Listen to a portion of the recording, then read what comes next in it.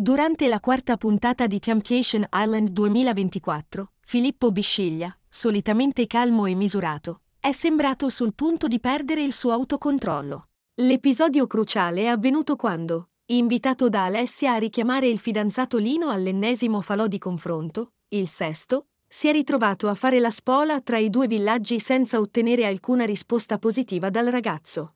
Aveva ragione quando, con qualche anticipazione su Instagram, aveva annunciato che una cosa del genere non era mai successa nel programma. E in effetti, il montaggio ha reso giustizia a un momento di godibilissima televisione estiva.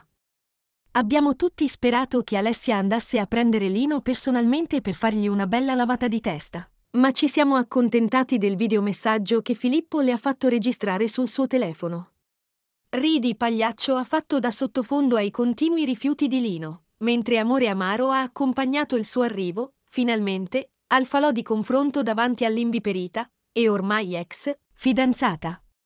In questa puntata, Filippo ha faticato non poco a mantenere il suo ruolo. Incalzato dalle richieste di aiuto di Lino, Bisciglia non ha potuto fare altro che rimetterlo al suo posto. Una cosa è sicura, la mascolinità tossica che impera quest'anno non sta bene neanche a lui.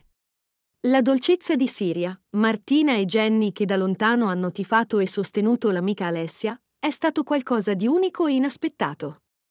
Luca è stato uno dei momenti peggiori della puntata. Ha passato 3 puntate a dirci quanto tradire sia naturale, poi, non appena ha visto la fidanzata Gaia avvicinarsi a un altro, sono partite le minacce e i commenti spiacevoli con la richiesta di un confronto immediato.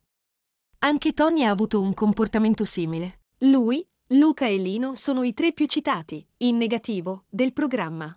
Le donne quest'anno trionfano, sperando che nessuna di loro, in vista delle ultime 2 puntate in onda il 24 e il 25 luglio, si penta della svolta power che hanno fatto.